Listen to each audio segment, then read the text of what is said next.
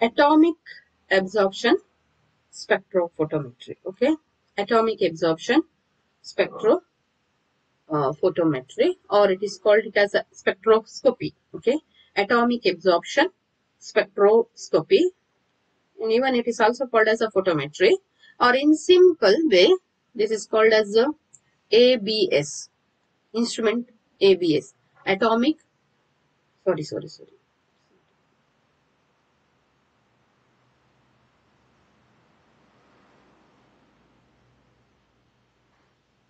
AA, atomic absorption spectroscopy. It is an absorption spectroscopic method, whereas in the case of previous, it is a emission spectroscopy, emission method. So emission intensity is detected. In this case, emission intensity is detected in the flame photometry.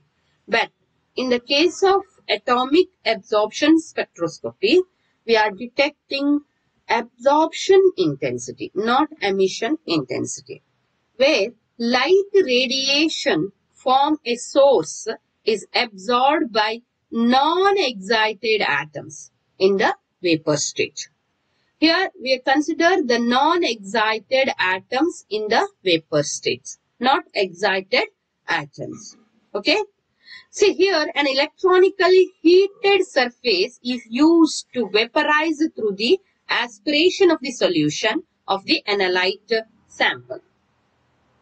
Again, we'll say observe the same procedure. We'll fed a solution. We'll introduce here. We'll fed a solution which contains a metal ion M plus X minus. Okay, solution.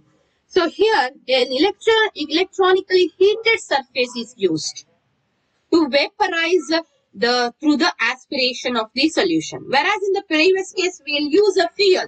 But here, electronically heated surface. On that surface, we will impart a solution. So, it gets vaporizes through the aspiration of that solution of the analyte sample into free atoms of a particular elements in an ABS. Okay. So, absorption, spectrophoto or spectroscopy. Here, the first thing is the metallic compounds are decomposed in the flame to an elemental state, forming a clouds of atom. Again, the same thing when you aspirate the components over a surface of electronically heated surface, it changes to M plus X minus mist. Okay. Then further, evaporation takes place. Okay. Evaporation of these components take place, resulting in the formation of a solid component. Okay, this solid component get vaporized to form a gaseous component. The series of changes, same what we observed in the case of flame photometry. Here we are not using a flame decomposed in the heated surface. It is actually decomposed in the heated surface into an elemental form, forming a clouds of atoms. Okay, gaseous atom. If the light radiation of suitable energy is passed through this flame, then the part of light will be absorbed by the non-excited electron of the ground level atoms. Here, again I mentioned here flame. It is not a flame, it is a heated surface. On the heated surface, this M is converted, M gas is dissociated to forming M gaseous component plus X gaseous component, and this gaseous component, the metal, can able to absorb light radiation.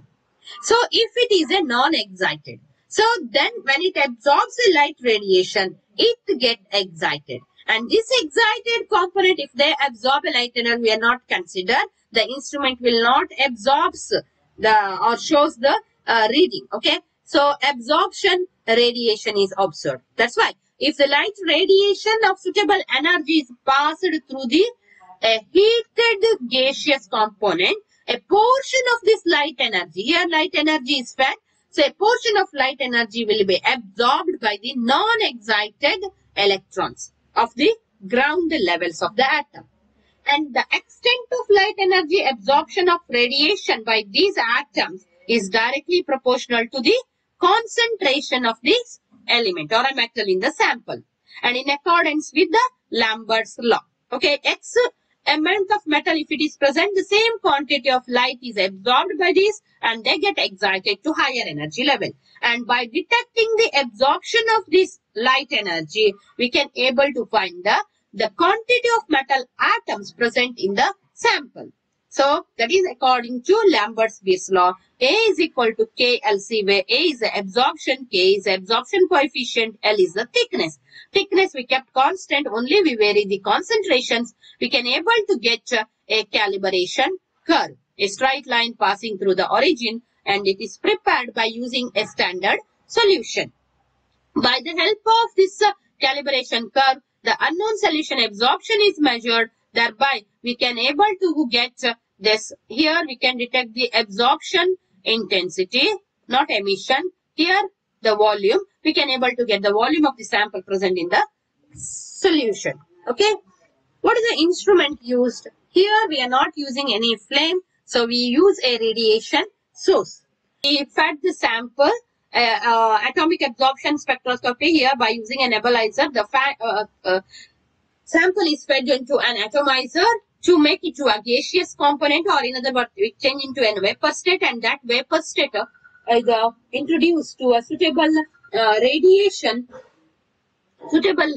with an appropriate energy is produced by a holocathode lamp, which is focused on the vaporized sample. This radiation source is nothing but a lamp which produces a very high light energy is introduced over the surface of on the vaporized sample through the lens, and the part of that light will be absorbed by this gaseous atom, and then it is transmitted. Radiation is focused by another lens to the optical filter.